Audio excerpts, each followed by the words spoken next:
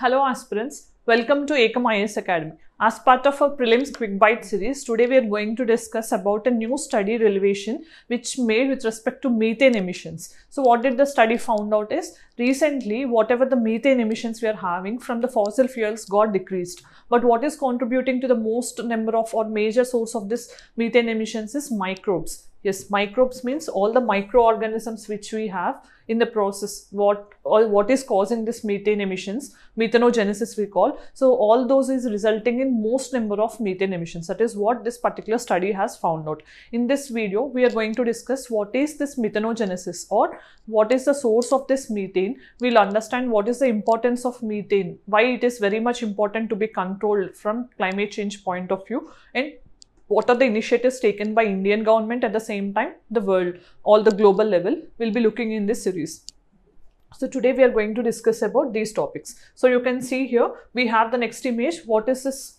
This is the methane. How the methane is getting released into the atmosphere from one particular source as ruminant, or you can say livestock. So you can say here ruminants, when the animals they digest some things, what happens is this methanogenesis as part of the cattle dung and all, they will be entering into the soil, from where they can be released into the atmosphere, and they can cause also the methane which can be released into the atmosphere. So this is what you have to understand. This can be a possibility. That is what the study has found out. So it is very much important to understand what are the sources of methane. So we have natural sources, at the same time anthropogenic resources or man-made sources. What are natural resources? It is only responsible for 40% of the methane emissions, where we have natural sources like marshlands or methane, or you can say termites also, cheddar we call, and also other sources where paddy fields and all. Artificial, you can say, or man-made resources or fossil fuels forming rice paddy fields and all we have, and landfills also, where we can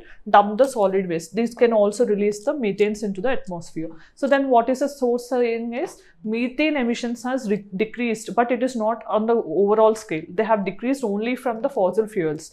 But what has increased in the recent times is methane emissions from microbes has increased. That is what the recent study has found out. So we'll understand what are the microbes. So microbes means microorganisms. These became the primary source, and where they can be surviving in the anaerobic archaea. Archaea means this is a single-celled organism which can be responsible for release of methane. So from this particular type of organism, more methane is getting released into the atmosphere compared to the fossil fuels. That is what the study has found out. So where these type of methane release in microbes are there means wherever there is oxygen deficiency. Oxygen deficiency means where we don't have much oxygen.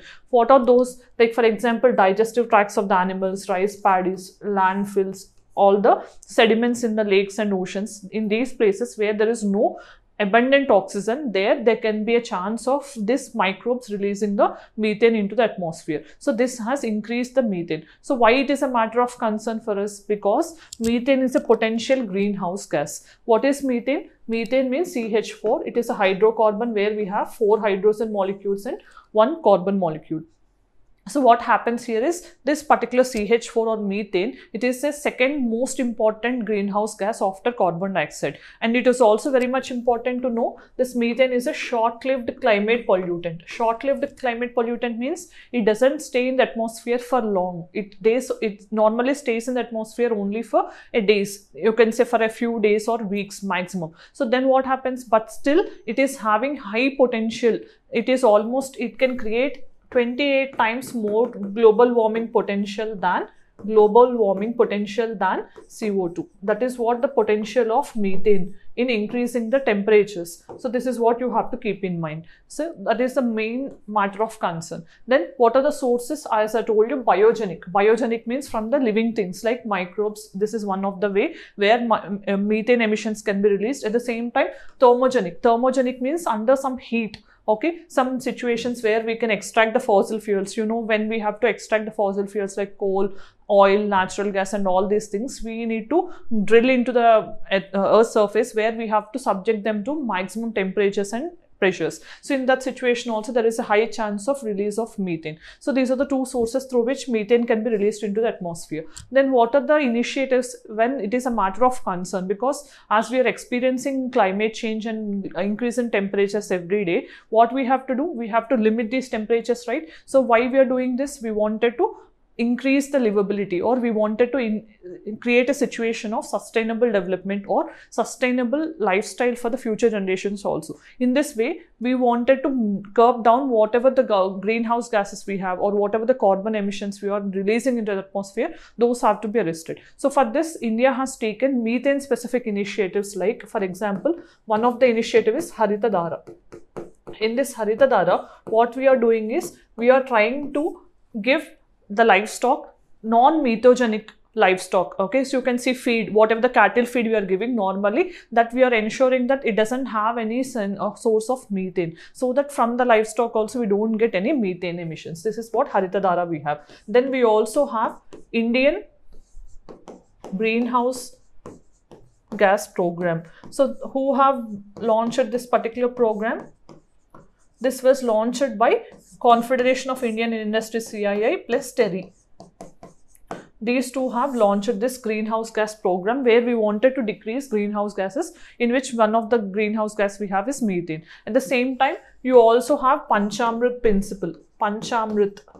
What is Panchamrit? You know, 5 goals which we have kept to limit our climate change, right? From Indian side, we have kept 5 goals, on which we wanted to decrease fossil fuels, and we wanted to increase non-fossil fuel based energy by 2050. This is what the target we have kept, under which methane is also one of the important thing which we wanted to curtail. So this is one non-fossil fuel source, one of the Panchamrit principle which we are adopting, and this was announced on the sidelines of COP26 in Glasgow summit to UNFCCC. Then what happened? In the international level, we have Global Methane Pledge. So who have announced this? This was also adopted in 2021 only as part of COP26 by European Union and also USA. These two countries initially have spearheaded, you can see, in launching this Global Methane Pledge. What is the target they have kept? At least they wanted to decrease 30% of the global methane emissions by 2030.